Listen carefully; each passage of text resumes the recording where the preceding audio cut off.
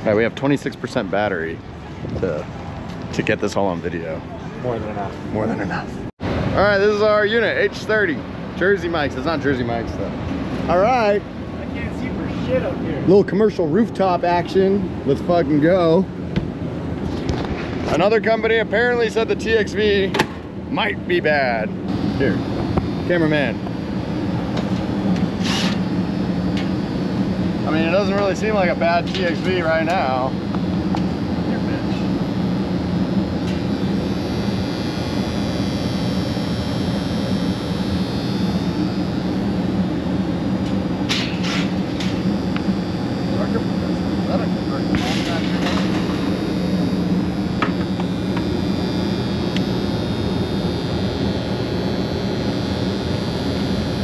All right, we are gonna need our voltmeter. What's going on? Voltmeter.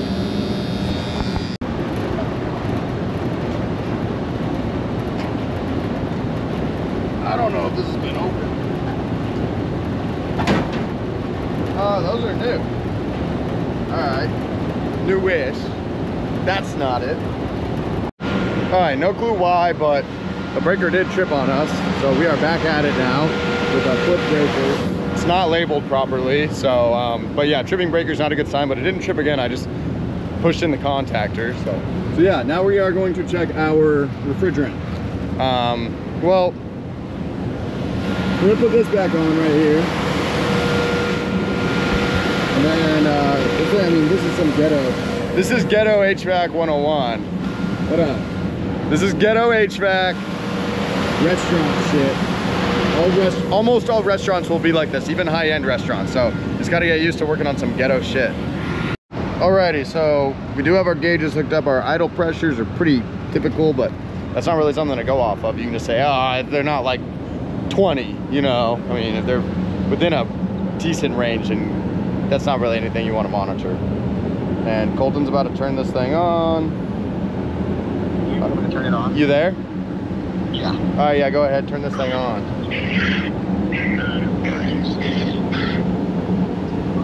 Cool. Alright, and then let's turn it down. Alright. Did you turn the fan off? Fan's on auto. Okay, cool. Did something fucked up. Alrighty. Yeah, you can come back up here. Okay. Alright, so now we have our pressures here. Now we just monitor these and see kind of what's going on. This looks like an overcharge, honestly. To me. I don't know though.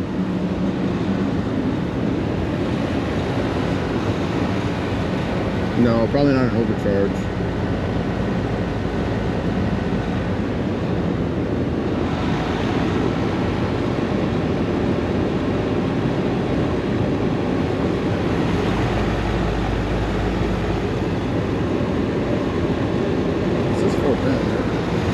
Here on.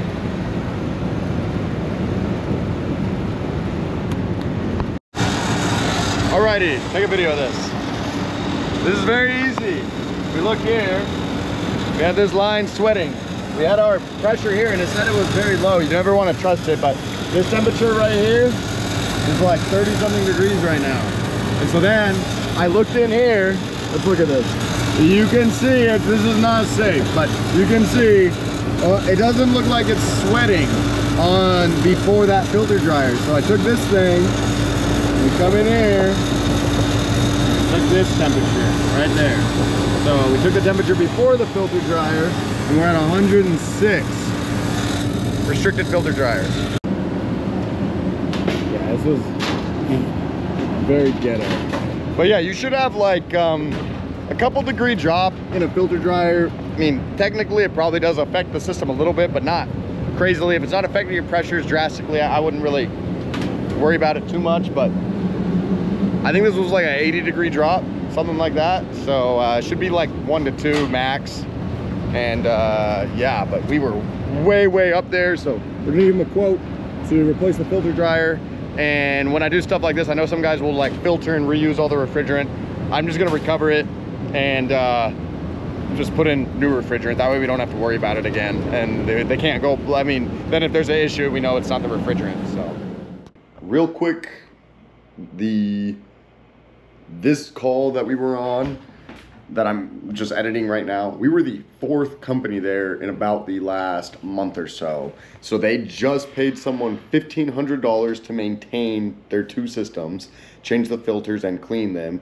I didn't really get a lot of good footage, but this system was not clean. It was, I mean, they were like, yeah, we just paid someone $1,500. I was like, that sucks. So, and then, yeah, so he did the maintenance, evidently didn't check anything, didn't clean anything, charged him $1,500 for that. And then they called another company out who told them that the TXV was likely bad. And then they called another company out the day before we were out there who declined service or something. And then we were out there and we were the only one who told the restaurant that they have a bad filter dryer. I mean, it's like it's so obvious that's the issue. It was like a 5-minute diagnosis, but they've racked up like $2,000 in service charges and maintenance fees the last month.